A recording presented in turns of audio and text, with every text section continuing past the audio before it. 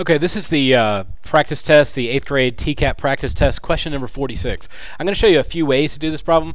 The first way we're going to talk about is substitution. Then we'll talk about some version of elimination that I like. And then finally we're going to talk about what you do if you have no other option. It's kind of like the ejector seat option when you just don't know what to do and you just got to try something. So we'll talk about how to do that as well. Now, the question says, if 2x minus 6y equals 32 and 3x plus 5y equals 6, which ordered pair represents the solution for x and y?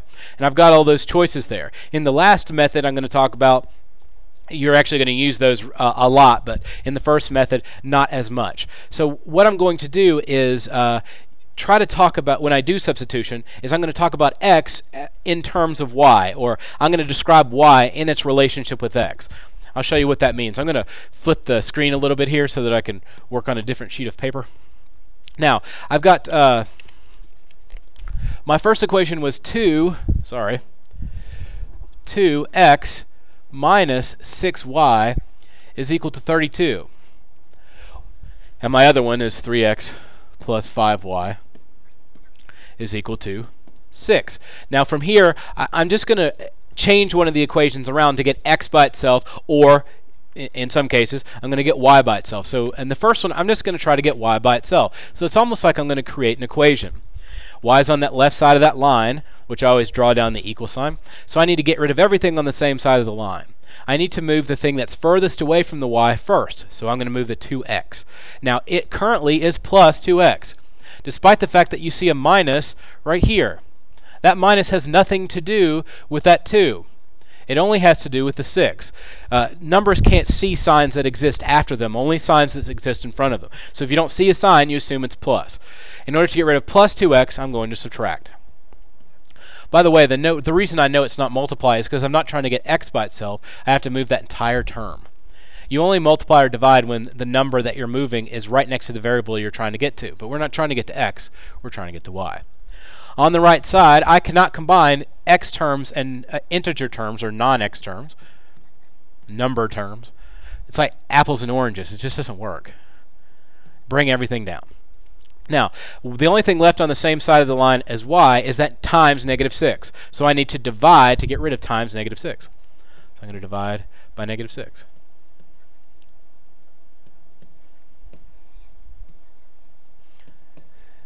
These exit out, and then I get negative 2 divided by negative 6, which gives me positive 1/3. And then 32 divided by negative 6 gives me negative 16/3, or negative 5 1/3. It's much easier if you could turn it into a fraction. If you didn't know and you're using like a TI-84 plus, if you hit alpha and then hit y equals, a little menu pops up and you could put fractions in there. Now I know that y is equal to negative 1/3 x minus 16/3. So what I can do with that information, I don't mean to hit that button, is to plug in that into the other equation and see if I can just get the x to pop out. Once I do that, life becomes very simple for me. I'm going to erase this, and then I'm going to circle this just to give myself a little bit of space to work. Now I've got 3x plus 5y equals 6. So what I'm going to do is I'm going to rewrite this. It's 3x plus 5, but instead of putting times y, I'm going to put times 1/3 x minus 16/3. Set that equal to 6. Now it's just solving an equation, really. And now that I've used this, I can go ahead and get rid of it. So now it's just solving an equation. First thing I need to do after, or the next thing I need to do after I draw that line, is to do the distributive property. So I do 5 times 1/3, and I get 5/3. Or 2 2/3, whatever you want. And then I do 5 times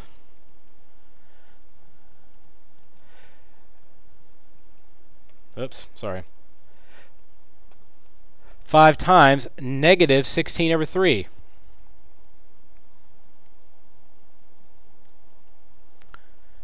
It gives me negative 80/3.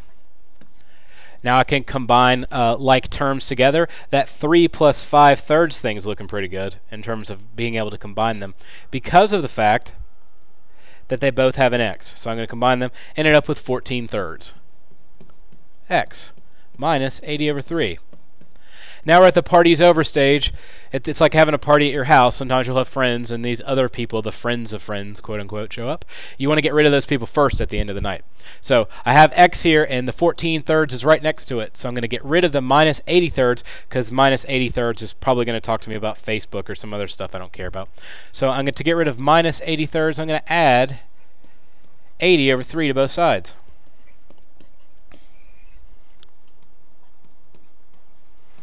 Bring down this side.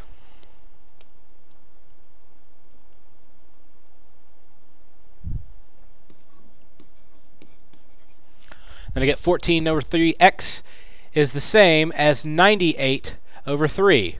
Now, in order to get rid of it, or to finally finish out what I'm going for here, I'm going to just divide 98 thirds by 14 thirds.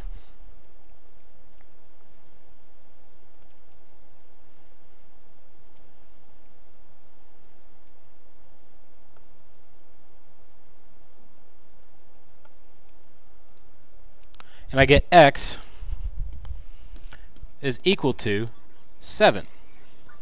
Now that I know that x is equal to 7, y is very easy to find. I'm going to go back into my other equation that I had before. Now that I know that x is 7, all I have to do is plug it in. So I do 7 times 2 is 14. Get rid of plus 14 by subtracting. I don't know why I put plus there, if I'm supposed to subtract, right? Nice method.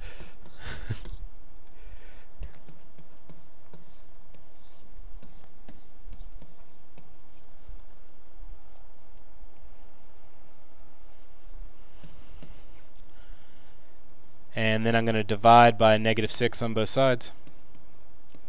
So y is equal to negative 3. So my answer to this question would be 7 and negative 3. That's one method to do it. That's substitution. You don't like that method? You'd rather do something else? Well, we can totally do something else. What about we talk about the idea of doing elimination?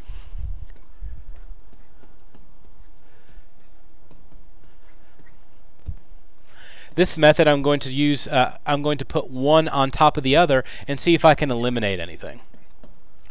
If you want to treat it like I think in one of them I sort of created, like combine them, and then if they had different signs I eliminated them. Let's try one where we sort of go about doing it that same way. In order to do it, I need to eliminate the x's or the y's, which means I need to pick which one I want to get rid of, and then from there it's really simple.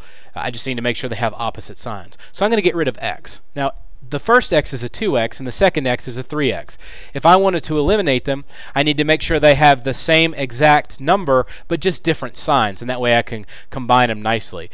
It makes everything look prettier if you do it that way. The easiest way to figure out what to do is just multiply them by each other. I mean, you can do least common multiple, or yeah, so you could do least common multiple, but that's insane. Just multiply them by each other. So I'm going to do this whole thing by the 3 below, because that'll make it 3 times 2 is 6. Now if I do the same thing here, this 3 I need to be 6, so I need to multiply by 2. And if I want to eliminate it completely, I need to change the sign, so this is going to be negative 2. So all I did was change the sign on the bottom one and then multiply them by each other. So I do 3 times 2x gives me 6x. 3 times negative 6 gives me negative 18y. 3 times 32 gives me 96. Now on the bottom, I do negative 2 times 3 is negative 6. Negative 2 times 5 is negative 10. And negative 2 times 6 is negative 12. Now, in some cases, they like to do a subtraction. I just like to be able to look at them and see if I can combine them. 6 minus 6 gives me nothing. Negative 18 minus 10 gives me negative 28. I must have changed the size of the pen because it's really small now. That's better. And then 96 minus 12 gives me 84. Sorry, this should be y. What I need to do now is just divide by negative 28.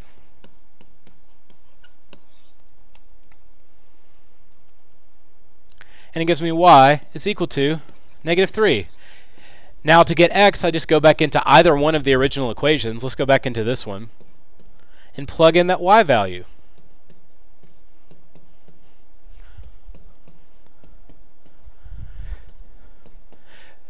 Draw the line there, add 15 to both sides.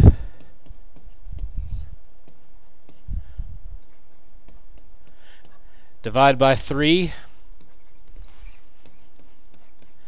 And you get 7. So your answer is 7 and -3. So that's another way you can do it. Another way that you could do it is graph it. All you would do is graph the two equations and see where they intersect. So the solution is actually where the lines cross each other, which you can do if you know how to use a graphing calculator.